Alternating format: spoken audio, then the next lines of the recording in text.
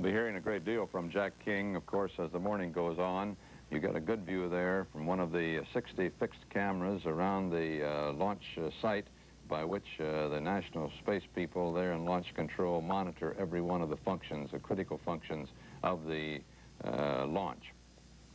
With me here at our CBS News Space Center here at Merritt Island, overlooking the launch site out there, is one of the most distinguished of the science fiction writers, people who have predicted long before the scientists were ready to put down the final plan just how we would go to the moon. And this is Arthur C. Clarke, who among his other distinguished bits of science fiction includes 2001, the great movie which recently came out. Incidentally, Arthur, I just read that they showed it with great success in Moscow last night at a film festival.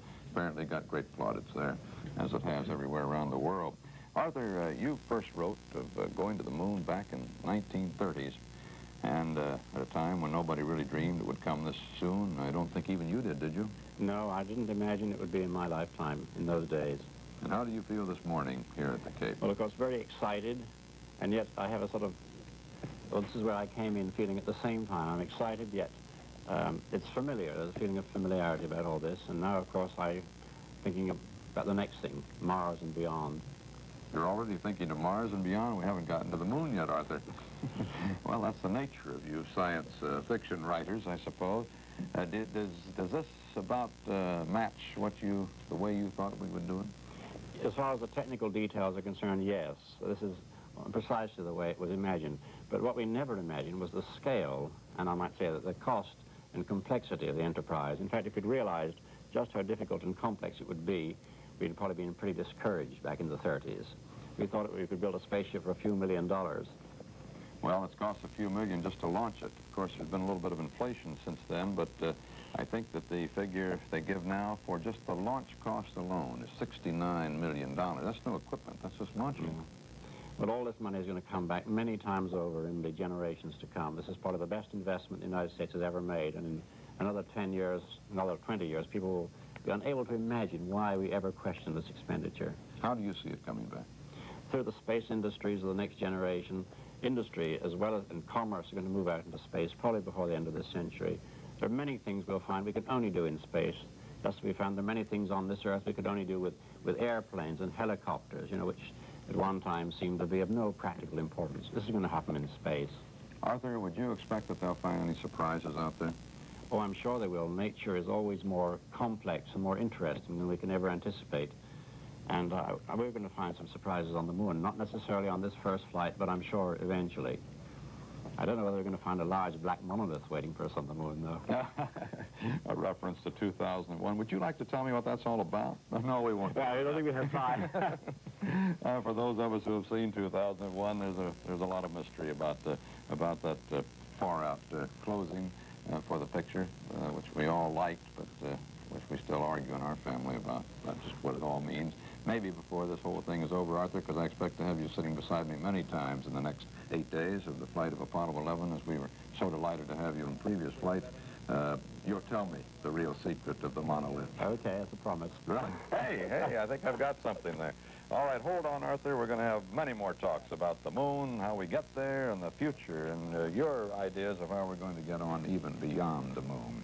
Jack King and Launch Control now. Aldrin have armed their rotational hand controllers, the controllers they use in flight, and we have now gone to the automatic system with the emergency detection system, that system that would cue the astronauts if there's trouble down below with the Saturn V rocket during the powered flight.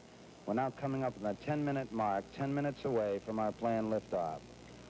Mark, T-minus 10 minutes and counting, T-minus 10. We're aiming for our planned liftoff at 32 minutes past the hour. This is Kennedy Launch Control.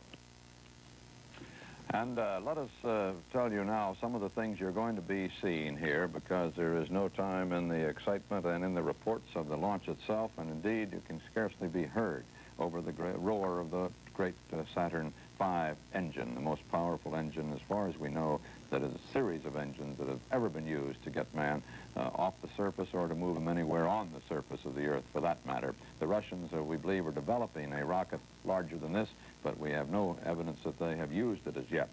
Well, now, about 40 seconds before launch, the water deluge begins. You'll see some evidence of it perhaps on your picture.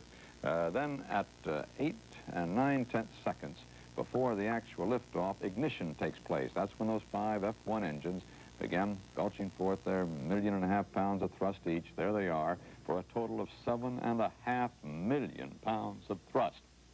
With their great fuel load there, with the great explosive potential, if not controlled exactly through those nozzles.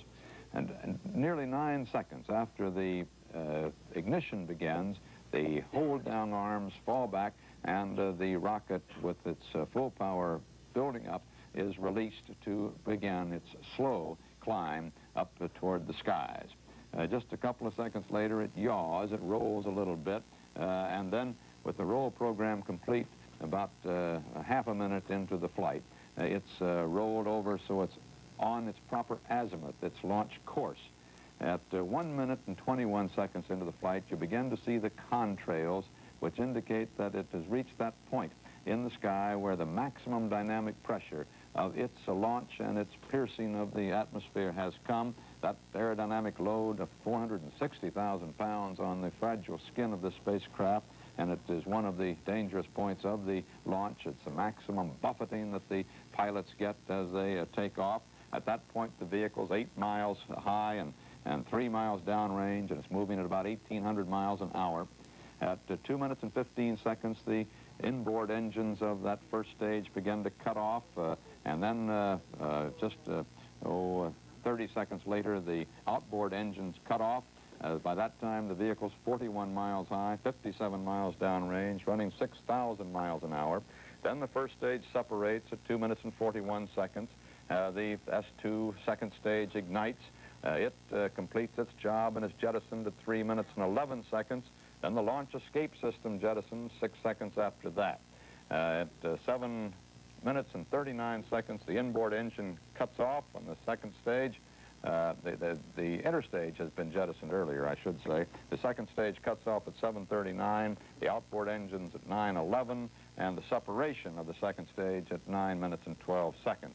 Then we get the third stage ignition, and at 11 minutes and 50 seconds, orbital insertion. The flight is on its way and at least has reached Earth orbit 115 miles high. It's about 2.5 hours later, 1.5 revolutions later, that then the S-4B third stage fires up again to move from the 17,500 miles an hour to the 24,000 miles an hour escape velocity to go into a trans-lunar trajectory on the way to the moon at last. CBS News color coverage of the launch day of Apollo 11 will continue in a moment. And it's just 5 minutes to the historic launch of the Apollo 11, with all going well. Astronauts Armstrong, Collins, and Aldrin sitting there atop the great Saturn rocket in their command module, getting ready for launch. Here's Jack King in launch control. Counting, Skip Chauvin informing the astronauts that the swing arm now coming back. The astronauts will have a few more reports coming up in the countdown. The last business report will be from Neil Armstrong at the 45-second mark in the count, when he gives a status on the final alignment of the stabilization and control system. We're now passing the 4-minute 30-second mark in the countdown. Still go at this time.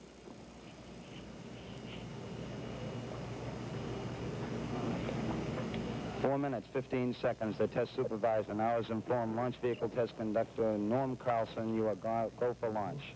From this time down, Carlson handles the countdown as the launch vehicle begins to build up. We're now hitting the 4-minute mark. 4 minutes and counting. We are go for Apollo 11. We'll go on an automatic sequence starting at 3 minutes and 7 seconds. The engines that generate that thrust, combined horsepower equal to 543 jet fighter planes. Their launch vehicle there weighs as much as the submarine Nautilus. They burn 5,662,000 pounds of fuel, the equivalent of 98 railroad tank cars of it, the capacity of a small town's water tank. Liftoff, the noise reaches 120 decibels and has been compared to 8 million hi-fi sets playing at once. Neil Armstrong reported back when he received the good wishes. Thank you very much. We know it will be a good flight. Firing command coming in now. We are on the automatic sequence. We're approaching the 3-minute mark in the count. T-minus 3 minutes and counting. T-minus 3. We are go with all elements of the mission at this time. We're on an automatic sequence as the master computer supervises hundreds of events occurring over these last few minutes. T-minus 2 minutes, 45 seconds and counting. The members of the launch team here in the control center monitoring a number of what we call red line values. These are tolerances we don't want to go above and below in temperatures and pressures. They're standing by to call out any deviations from our plans.